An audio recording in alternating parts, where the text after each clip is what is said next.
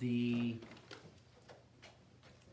papers that you see on your desk, we are not going to use those today, but I would ask that you would put those in your notebook, in your Unit 4. Put them in a safe place because we will be looking at these on Wednesday. We will be looking at these two papers on Wednesday. You don't have to do anything with them today, but like I said, on Wednesday, the papers on your desk, you will want to pull those out, and we will look at these two papers on Wednesday. So for right now, just put them in a safe place in your notebook where you won't lose them, and then we'll be good to go for those on Wednesday.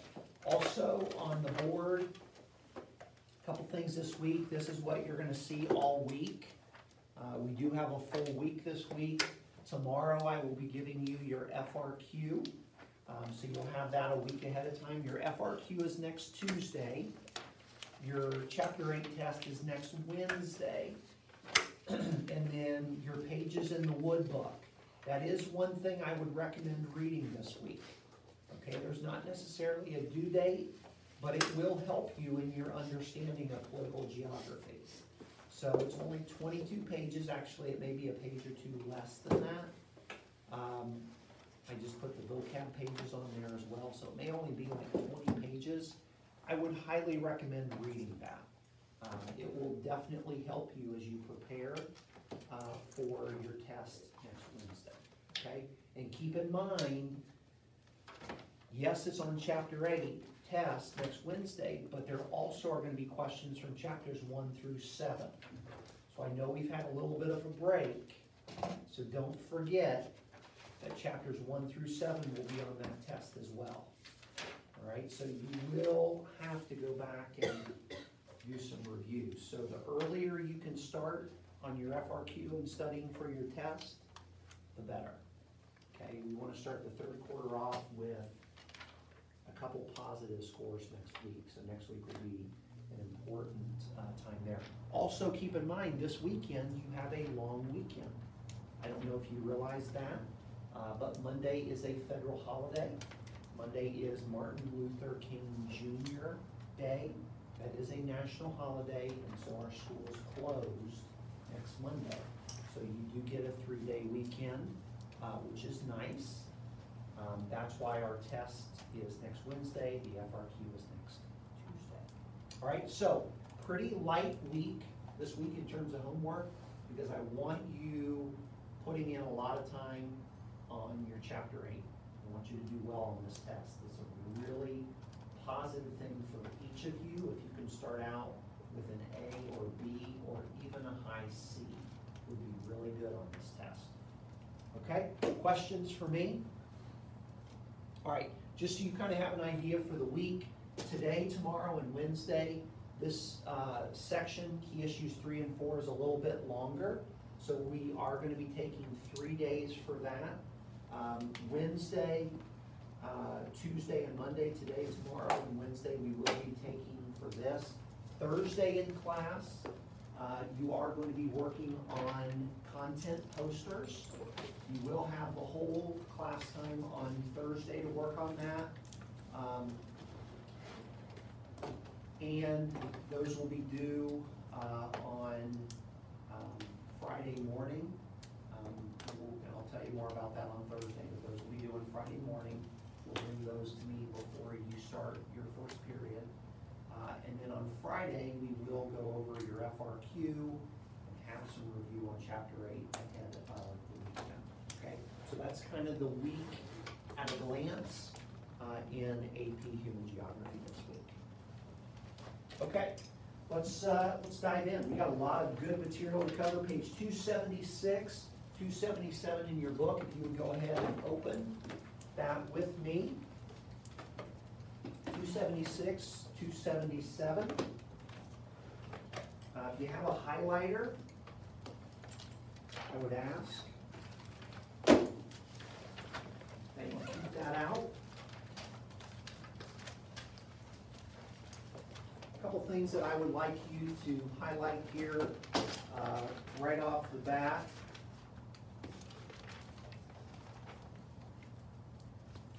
Figure 8-25, if you would highlight that. We're going to talk a little bit about boundaries today. If you would highlight figure 8-26, mountain boundaries. And then on the next page, if you would highlight figure 8-27, water boundaries. We're going to actually read the law of the sea at the bottom, but if you want to put a star, it's kind of in yellow. It says the law of the sea. If you want to put a big star for this, by that, you need to know that for your AP exam.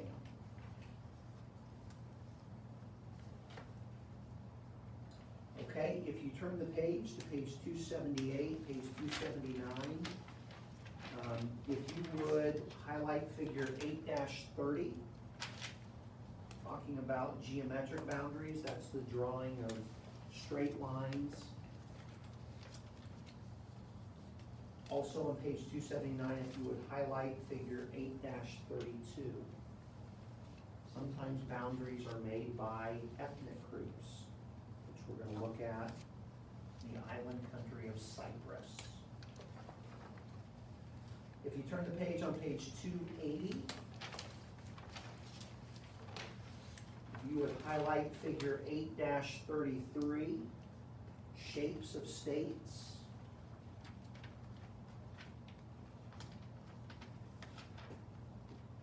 There are a total of 6 different shapes of countries in the world today. On page 282 and 283,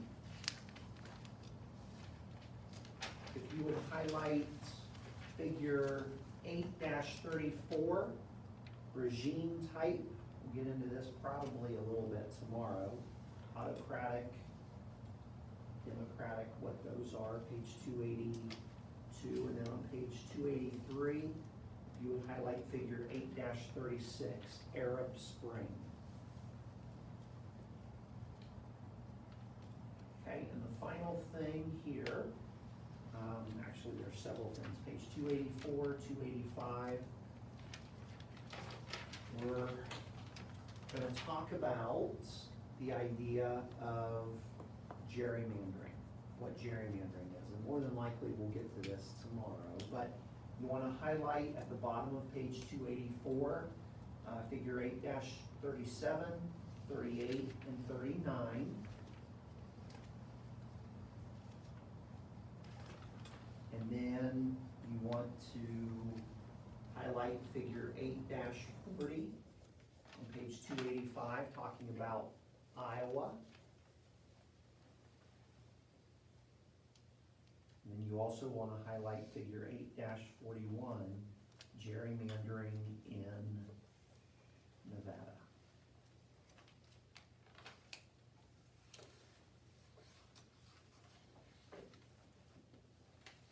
Okay. So there's quite a bit in key issue 3 that you're highlighting, but I would recommend that as you're studying this week that you go back and read all of those pictures, maps that are highlighted, because you will see questions. You very well could see questions on your test next Wednesday. All right. You ready to dive into this? What's the question? Everyone highlight your question on key issue 3.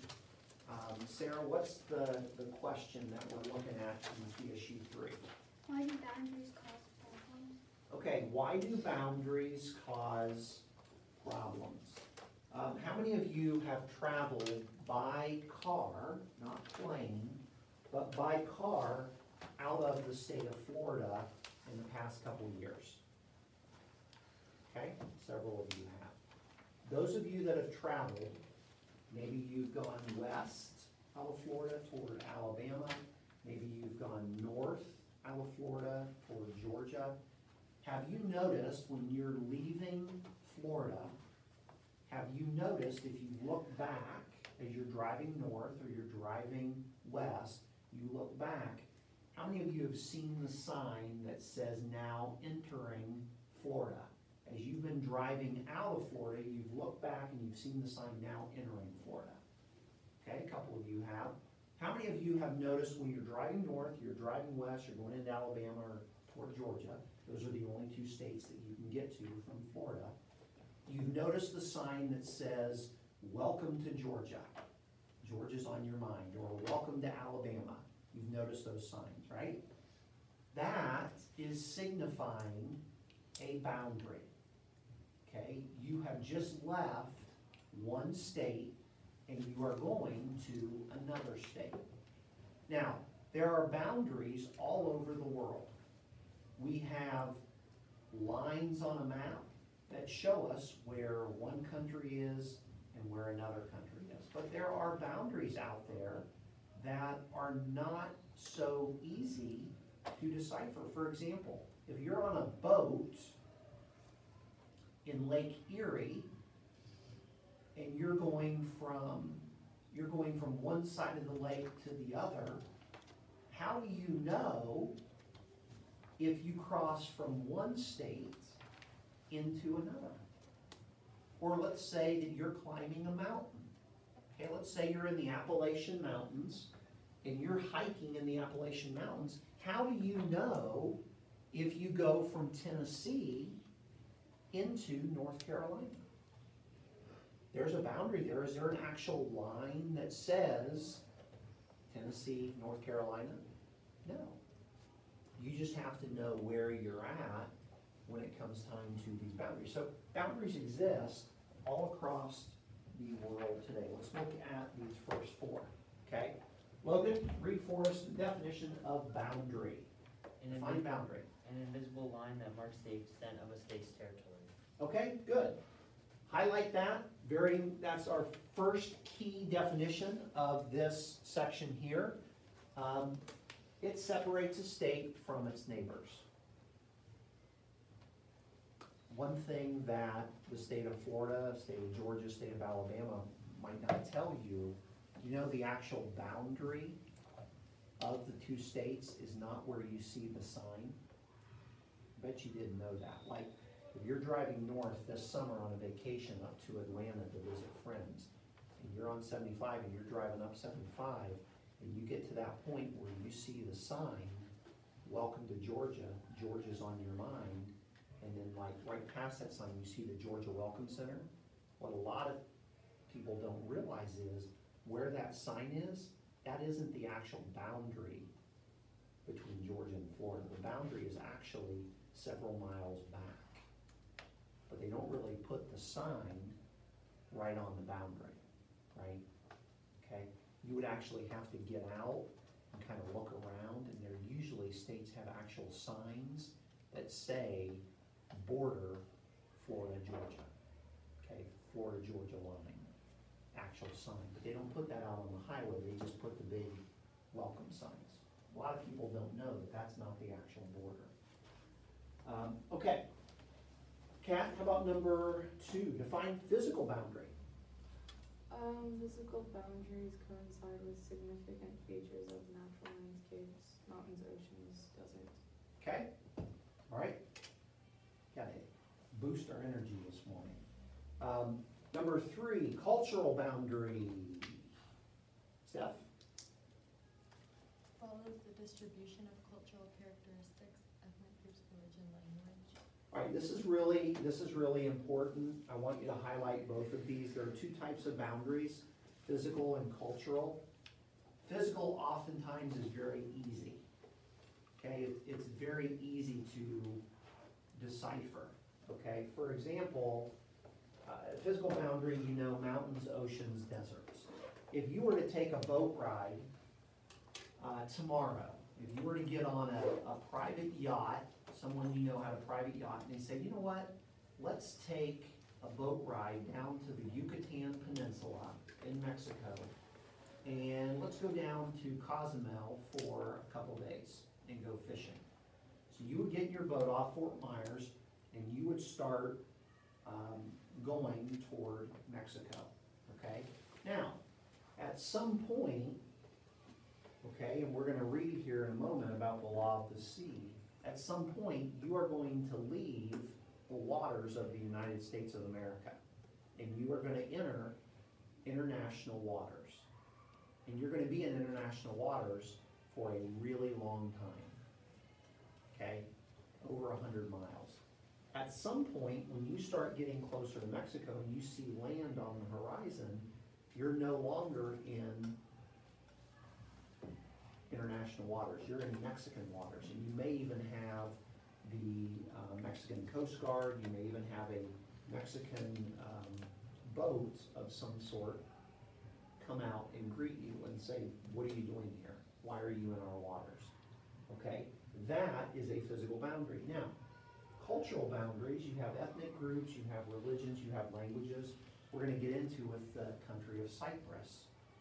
If you vacation in the country of Cyprus, there are two very distinct cultural groups on that island.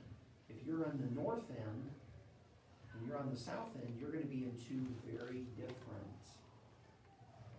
ethnic groups. And so in that regard, that country would be a cultural boundary, because when you go from one side to the other, because their cultures are different, you're gonna pick up on that. So boundaries look differently, class, around the world.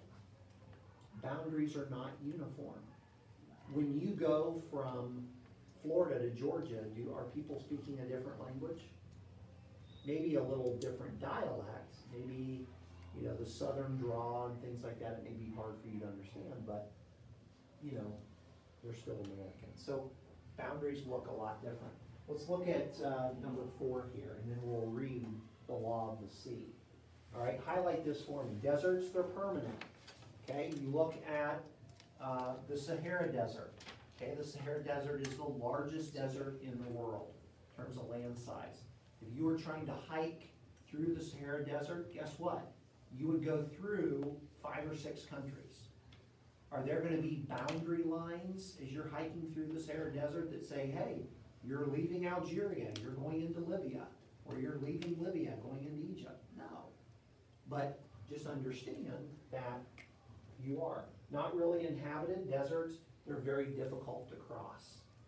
Okay, because of the temperature variation, the lack of resources, water, food. A lot of people don't hang out in deserts, typically. All right, mountains, they're difficult to cross.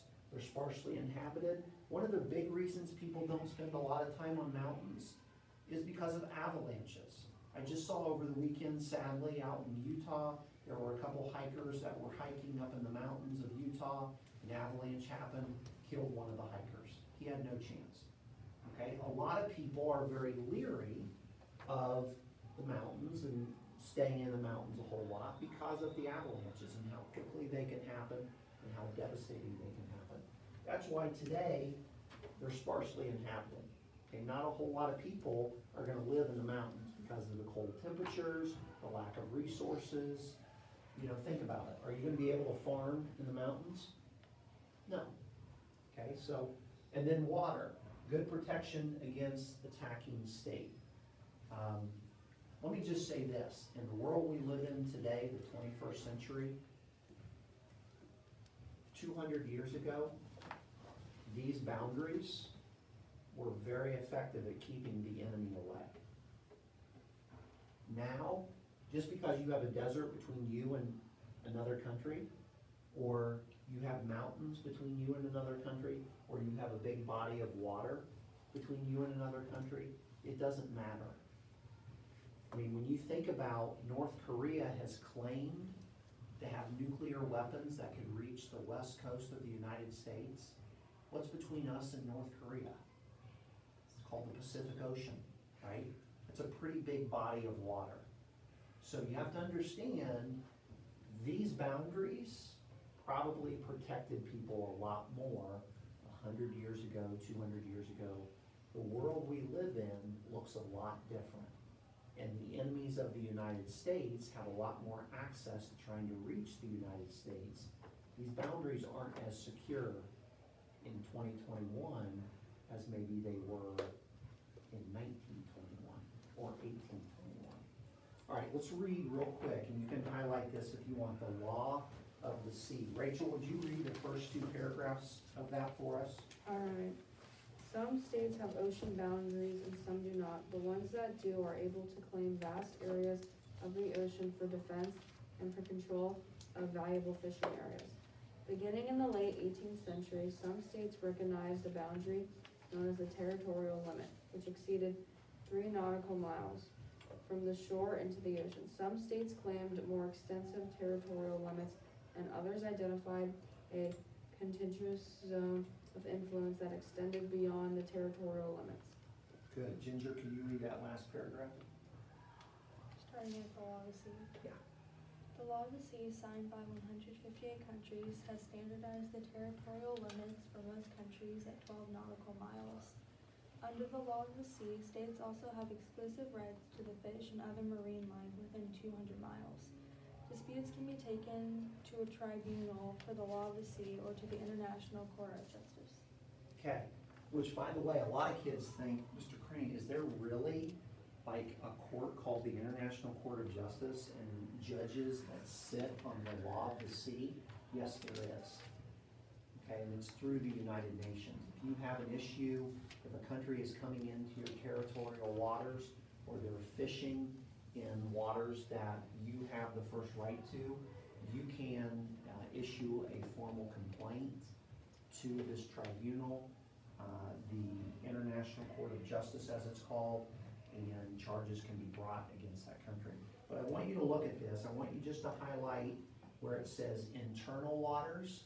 In this, internal waters are anything that are within the country. So what would internal waters be within the United States? Just help me with that. I'm thinking of two big things. Cap? The Gulf of Mexico. Maybe the Gulf of Mexico on around the Gulf states, yes, but as you get toward the center, those are international waters. So the Gulf isn't necessarily, what I'm thinking of just because of time, what I'm thinking of is two things. How about rivers, right? Are rivers internal? For the most part, you think about the Mississippi River, the Colorado River, the Ohio River, the Allegheny River, all of those rivers are more internal. And then how about the Great Lakes? How about very large lakes? Those bodies of water would be internal. Take a look at territorial waters. Okay, territorial waters extend for about 12 miles. If any country, I want to be very clear with this, if any country were to enter within those 12 nautical miles without authorization of the United States government, that would be viewed as an act of war. So if a Chinese nuclear submarine was found within 12 nautical miles off of the coast of Alaska, the United States would immediately issue a warning to the Chinese, get out of our waters or retaliation will be taken immediately. Countries take territorial waters very, very seriously. That is a very clear boundary on the global scene that people take very seriously. Then look at the contiguous zone. Okay, the contiguous zone, states may enforce laws concerning pollution, taxation, customs, and immigration out to another 12 miles. So that next 12 miles, ships can come into that area, but they're monitored by the country. And then look at this, okay? You have the exclusive economic zone 200 miles out, all right? Exploiting national resources and fishing. So if the Chinese wanted to fish up to 200 miles off of California, even though it's not in the territorial waters, they would have to have permission from the United States, because that's still viewed as waters in the economic interest of the United States. Last thing I want to point out, listen to me closely on this. Anything over 200 miles and out is considered international waters. So if you go 200 miles and out from any country in the world that sits on a body of water, okay, that is international waters. And at that point, anything can happen. Good, bad, anything in between. So this is really, really important. This actually could be a FRQ on your AP. So you really want to make sure you understand this concept. This has been talked about as a possible FRQ in one of the upcoming AP exams. So something to think about. Okay, let's look at 5 and 6. Okay, number 5. What 3 types of cultural boundaries have often been used? Give an example of each type of boundary described. So cultural boundaries, number 1, you may want to put a number 1 by this. You have geometric boundary. Okay, an example, north latitude line, 49th parallel separates the United States and Canada. So geometric lines, this is very precise.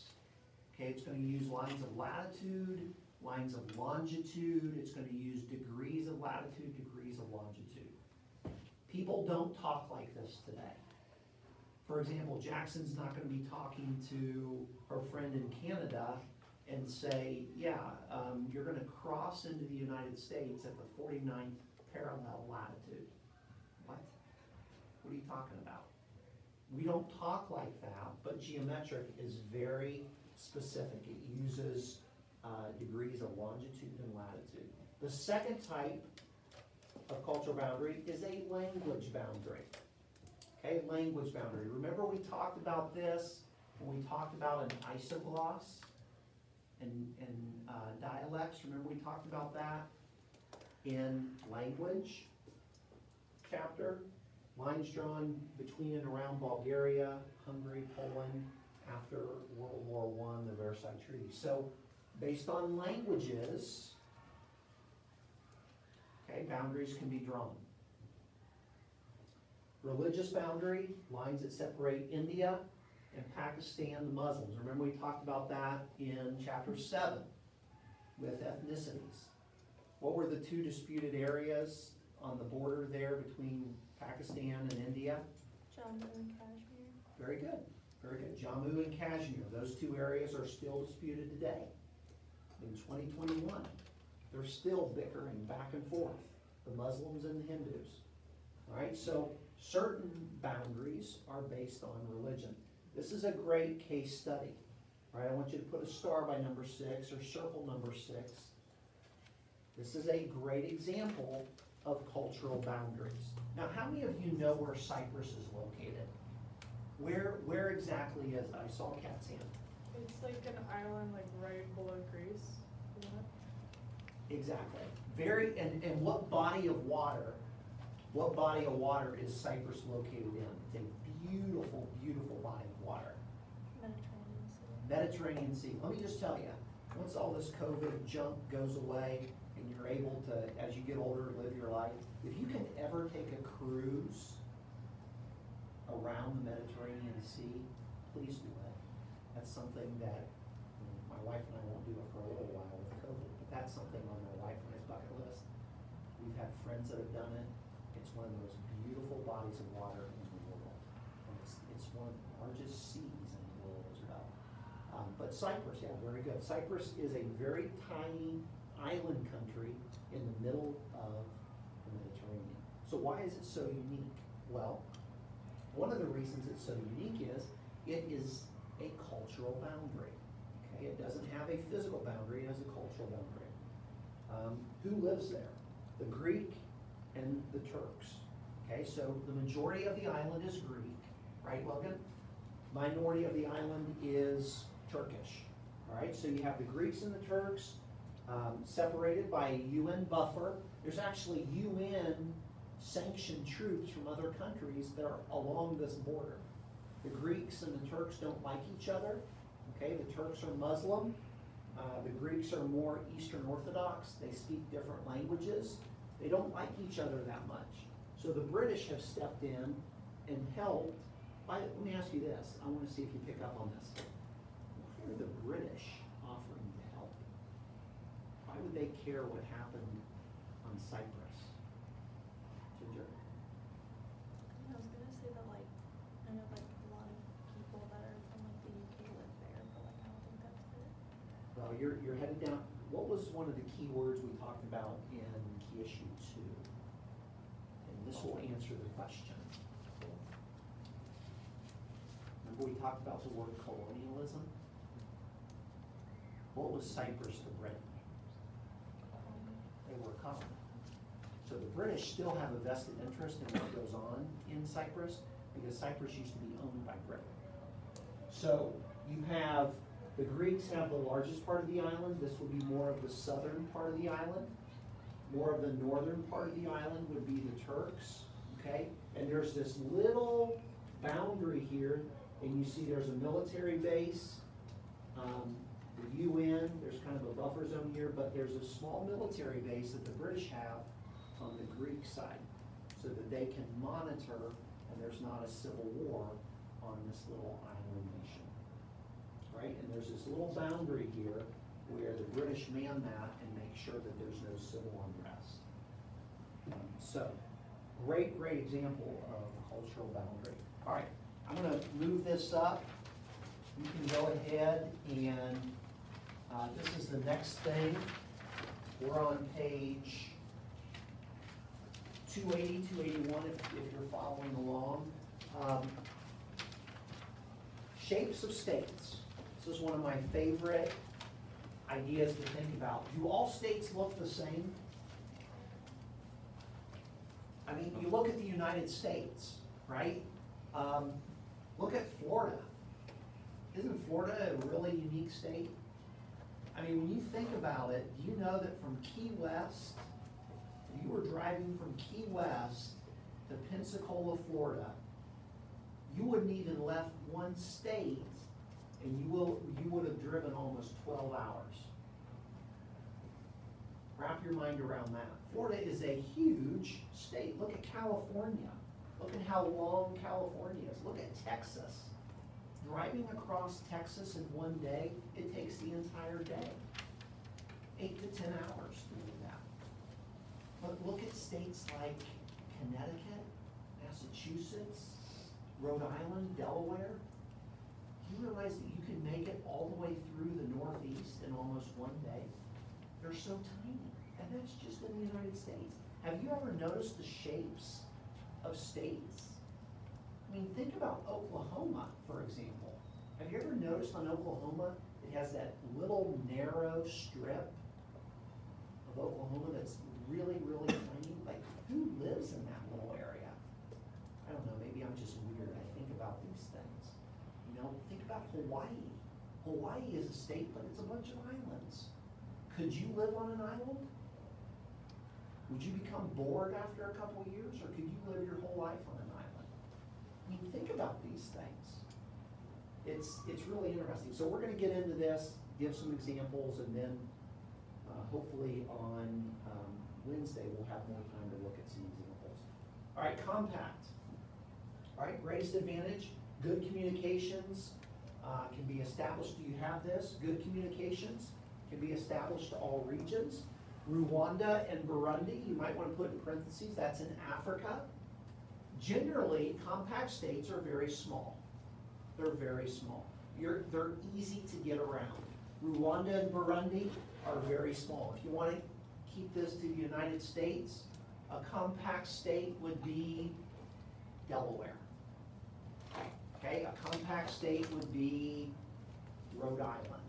Those are compact states. All right, elongated. You kind of figure that out. What does elongated mean? Longer, right? They're longer. They're going to be longer.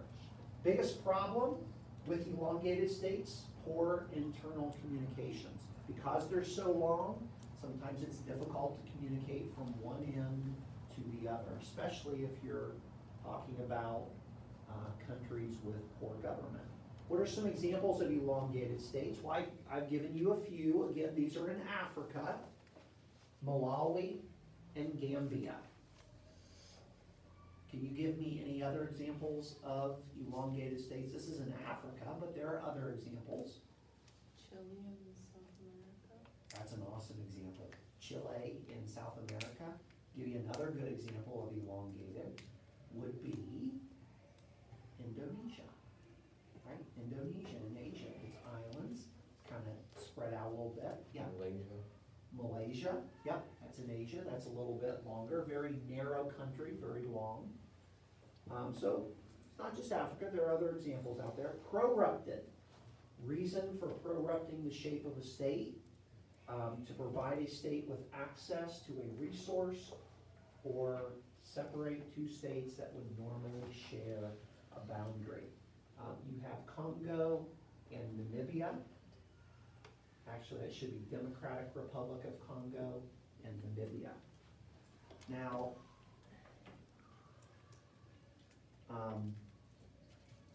if you look at page 280, real quick in your book, see if you could find the country of Namibia. It's at the bottom of the continent. It's on the left-hand side. Has everybody seen Namibia? All right, now I want you to notice, there's Namibia. Do you see Botswana and Zambia right beside it? Do you notice a little space in between Zambia and Botswana? There's like a little space there. What is that little space? That little space is the proruption. That little space is actually part of Namibia. Now, the question is, why in the world would they want that little proruption to go between Zambia and Botswana? Because there's a major river that flows through that part of southern Africa. And so they want to have access to that river because it's a channel for communication and it's a channel for transportation. And so you can see that very little narrow piece of land that juts in between those two other countries, that's the proruption. That's what a proruption looks like. Okay, very weird, but it's there. All right, perforated. How is the perforated state dependent on the perforatee? The import and export of goods is key. Look at South Africa. Find South Africa. Okay? Does everybody see South Africa at the tip? What is unique about South Africa that you notice very quickly? Kat? It has two internal states. It has two internal states. So South Africa would be the perforated state, which means it surrounds two internal states. In that way, you could look at France. Monaco is a small country within France. You could look at Italy. Vatican City, San Marino are both internal states within a larger country. So that's where we get the idea of a perforated state. Okay? Keeping on here. Let's look at this here. We have fragmented. All right, we have different kinds. States separated by water, states separated by another state. Good example of that would be Madagascar and Angola.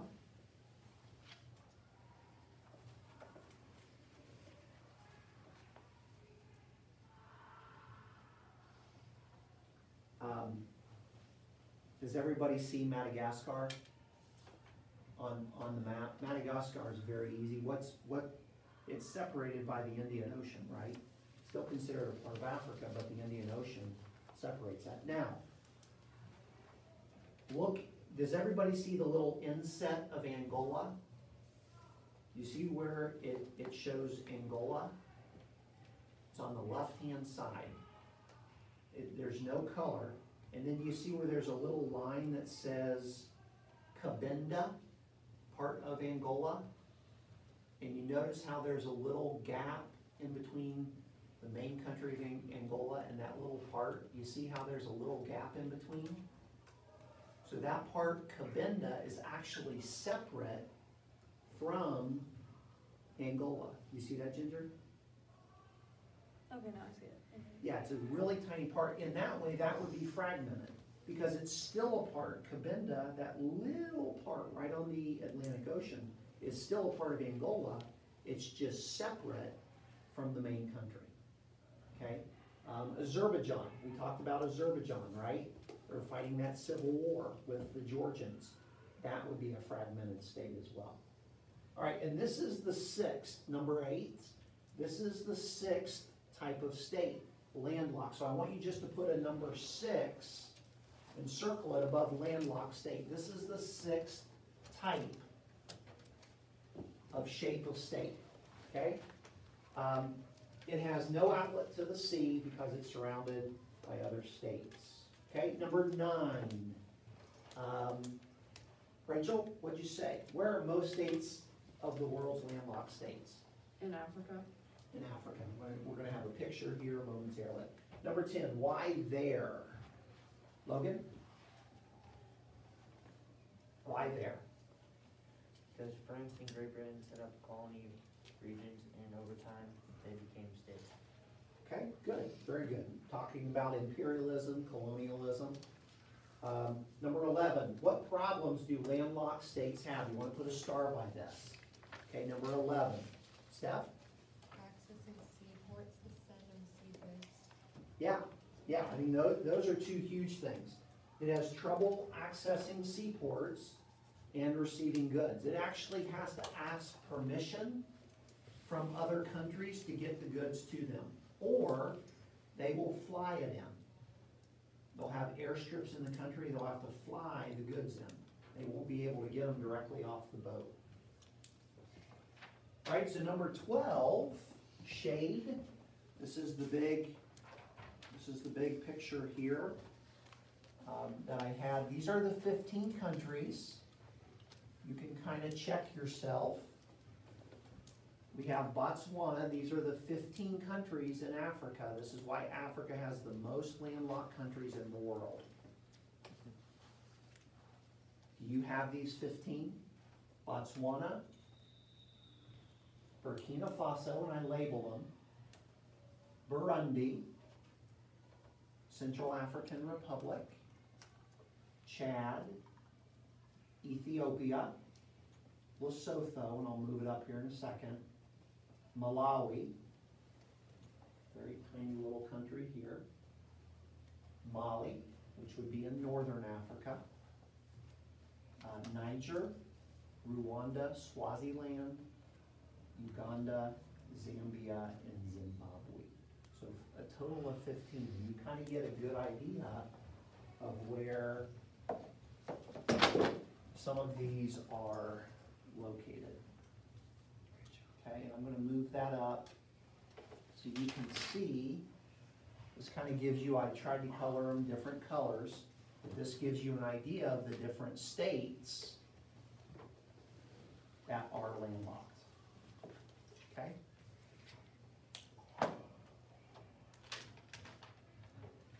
Questions so far? Some of you colored them, did a great job. Some of you didn't color them. It's okay. All right, number 13 through 16. Let's look at these. Number 13, Jackson, define democracy. Citizens elect leaders and can run for office. Okay? Does that sound like what we have in the United States? Very, very similar. We actually have something called a constitutional republic, where everybody is under the Constitution, but we also have a democracy. When you turn 18 years old, you'll be able to vote, and you will vote certain men and women into office, and they are your mouthpieces in Tallahassee on the state level or in Washington, D.C. on the federal level. So for all intents and purposes, we are a constitutional republic, but we also have democratic principles. How about autocracy? What is an autocracy, James? An autocracy is a government in which the government is ruled by the interest of the ruler rather than the people. Yes, very good. What would be a good example of autocracy today? Couple examples. Ginger? North Korea. North Korea, you could put that down. That would be an autocracy. What else? We got a big one that we're looking over. North Korea and, well, I guess you'd say Russia. Yeah, Vladimir Putin rules it more like an autocracy. big one that I was thinking about, China. Right? China is another great example. They're very much an autocracy. All right, Rachel, number 15 here. What are 3 areas democracies and autocracies differ? You want to highlight this, okay? You will see this again, I promise. 3 areas that they differ. In the selection of leaders and the, and like, wait, I can't. Selection of leaders, citizen participation, and the idea of checks and balances. Okay, now, you understand for the most part how we select leaders in the United States, right? You know that you go out and vote, and you hope and pray that the voting is done legally, right? I'll just say, I'll leave that right there. You hope and pray that the voting is done legally and there's no shenanigans going on, and that the person elected is the person elected. Right? That's typically how you do it in a democratic society. Does anybody know how selecting a leader happens, for example, in North Korea or in China? Do they vote? There's no voting, first of all. In an autocracy, there's no voting. Ginger? Isn't it something where it's like either inherited or it's like passed on to like the next time's leader? Absolutely, 100%. Those are the only ways. That's why there's such a push to have a son, because preferably they like to pass it on to a son. Now, sometimes they'll pass it on to a daughter, but they have to have offspring, because they want to pass it down the line to keep it in the family. Or if they don't have that, then they will appoint another family member or a close ally to the family. But they never, in an autocracy, they never, ever ask for the people's input. Second thing, citizen participation. In a democracy, praise God, in 3-4 years, you'll be able to vote. Okay? Some of you in here may be able to vote in the next presidential election in 2024, which will be pretty cool. In an autocracy, there's none of that. The idea of checks and balances. I know you haven't had government yet. I know you had American history with Mr. Kiefer. Do you understand what checks and balances are? Is there anybody that understands that principle? Peyton, I see you shaking your head. What is that real quick? It's like when a certain part of the government decides to check on the power level of someone else's, or if they're abusing their power. Yeah, very quickly. What are the 3 main branches of our federal government? 3 main branches, what are they? You don't have to raise your hand, just say them. Legislative, executive, And judiciary. judicial, okay? All, based on our Constitution, all of those branches of government can supervise the other branches. For example, if President Trump or potentially incoming President Biden were to sign an executive order that was unconstitutional, the judicial branch can strike down that executive order as unconstitutional. The executive branch nominates judges, so there's a check and balance. The legislative branch can override a president's veto. There's a check and balance, okay? All of that exists in the United States of America. In an autocracy, there's no check and balance. There's no checking each other. And finally, number 16, why has the world become more democratic? This is a great, great question. Sarah? The world has become more democratic because of replacement of monarchies, more citizens in government, and diffusion of democracy. Yeah, very good. So, people love freedom, okay? You have freedom within a democracy. Within an autocracy, you have no voice. You live under somebody's thumb. Who wants to live in a society like that? Like if not the United States and you could pick a country that you would want to live in, I would hope that you would do your research to make sure that that country that you could live in outside the United States was democratic. I don't see anybody in the 20 years that I've taught and I've talked to kids about where would you live if it wasn't the United States. I've never had a student say, ooh, I want to live in Iran. Ooh, I want to live in China. You know, or I want to live in North Korea. No one signs up willingly to go live in those type countries because there's no freedom. religion, freedom of press, freedom of speech, there's none of that. So that's why the world is becoming more and more democratic, and we see that. All right, last question we'll do today is number 17, and then we'll stop with number 17. The Arab Spring. Arab Spring. I'll read this. If you want to update this, I would ask that you would. This movement began in 2010. It reached its height in 2011. The Arab Spring consisted of protests in Southwest Asia and North Africa. So these are all Muslim-controlled areas. You know what the Arab Spring really was? It was backlash against Muslim religion and Muslim policies. That's what it was. To the ousting of autocratic leaders in Egypt, Libya, and Tunisia. The protest consisted of demonstrations, rallies, strikes, and other forms of civil disobedience. So because of young people rising up, they were able to throw out of power autocratic leaders in Egypt, Libya, and Tunisia. Now, did the Arab Spring last forever? No, because the new leaders that came in crushed those rebellions. They crushed those demonstrations. So unfortunately, the Arab Spring was very, very short-lived. But it serves as a blueprint for the rest of the world when you have an oppressive government on how to rise up against it. Sometimes you do it, unfortunately, you do it by civil disobedience within the law, but other times people do it outside of the law. And I'll just leave this here as you're getting ready to go. You think about Antifa and what they've done across the country. Is that civil disobedience or is that violence? That's something that we could lead into tomorrow. Enjoy your lunch. Be safe this afternoon. Pick it up tomorrow.